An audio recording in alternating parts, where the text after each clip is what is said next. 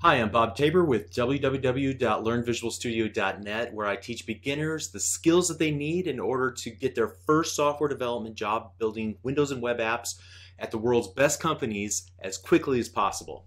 In this lesson, I'm going to install the free edition of Visual Studio named Visual Studio Express that you can use to follow along with the rest of this course.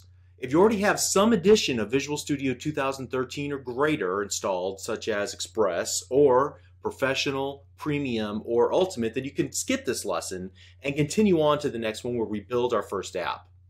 Also, if you're adept at installing your own software, then I'm willing to bet that you could probably figure this out on your own. Okay. Like I said, the free edition Visual Studio Express can always be downloaded from Microsoft.com/Express, and it will forward you to the right page. It happens to look like this now, but they change it up occasionally, so don't be jarred if it looks a little bit different. And on this page, you're going to quickly come to realize that there's not just one free Express edition, but there's several. And you're going to choose the one that you need based on the platform, or rather, depending on the type of application that you want to build. So, for example, if you scroll down on this page, there's Express 2013 for web, Express 2013 for Windows, Express 2013 for Windows Desktop, and Express 2013 for, where are you? There you are, Windows Phone.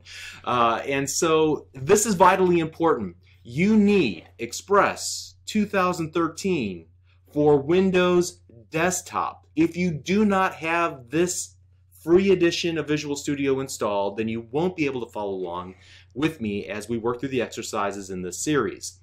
Now, if you already have Professional, Premium, or Ultimate, all those editions have all application types available from your single Visual Studio installation. But that's not the case with the free edition Visual Studio Express. There are other differences as well, but generally you're only going to need the Professional Edition or greater once you learn C# and .NET and you need some advanced features, or whenever you're working with a team of developers. So a common mistake that new developers make whenever they're attempting to follow along in this series is that they mistakenly download Express 2013 for Windows instead of for Windows Desktop. So you would use the Windows edition for building store apps, you know, like the Windows Store. And we have a whole series about that on Channel 9 and then also on Microsoft Virtual Academy if you're interested in that. But we're going to use, let's get back to the desktop, we're going to use, where are you? There you are, Express 2013 for Windows Desktop to create simple console window applications in this course. So locate the Express 2013 for Windows Desktop edition, and then you'll click the download link, and you'll see a panel revealed that describes more about Visual Studio Express 2013 for Windows Desktop.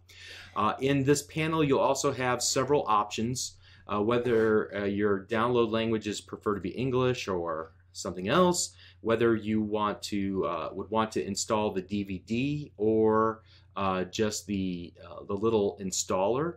So in ISO, this DVD5 ISO image, it's basically just a DVD image that includes all the features, even those that you may not need, and therefore it might take a little bit longer to download. So honestly, I recommend that you choose that first option by selecting the Install Now link. All right, that'll take you to another page that would ask you to potentially log in. As you can see, I'm already logged in, but if I wasn't, I would see a page that looks like this, asking me to log in. So I'm going to go ahead, log in,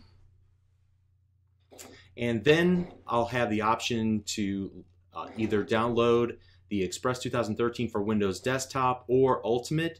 And I wouldn't recommend this one yet because it's a time trial. So let's just go ahead and choose Express 2013 for Windows Desktop. If you're using Windows Explorer, you're going to be asked whether you want to save the installer or run it. Typically, I just click the Run button, but you might choose to click Save if you think you'll need to install it again in the future.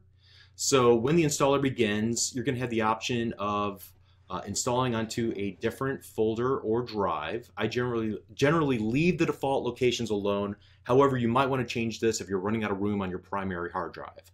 You're also going to be asked to read and agree to the license terms and the privacy policy by clicking the checkbox. And once you've agreed to the terms, then you want to click the big install button at the very bottom of the dialog. Because Visual Studio will need to modify some of the settings of your operating system and your file system, then you're going to be presented with a UAC, User Account Control dialog, asking for permission. So we want to click the Yes button. And so next, the setup application will begin to create a system restore point, which is a standard installation procedure to allow you to get back to your computer settings prior to the installation if something goes wrong. And then it'll start to download the relevant components of Visual Studio onto your computer. So I have a pretty fast internet connection, and still this takes about 10 minutes to go through. So you might want to take a quick break while you're waiting for this and come back in a few minutes. Okay, so once everything's been set up successfully, then you're going to see the successful setup message in the setup application, and we will want to click that launch button here at the bottom of the window to start Visual Studio. And here again, we're going to ask to sign into Visual Studio. This time it explains you're going to gain some benefits from signing in.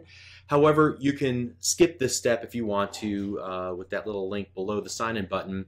I'm a conformist, so I will click the sign in button. I will put in my accounts.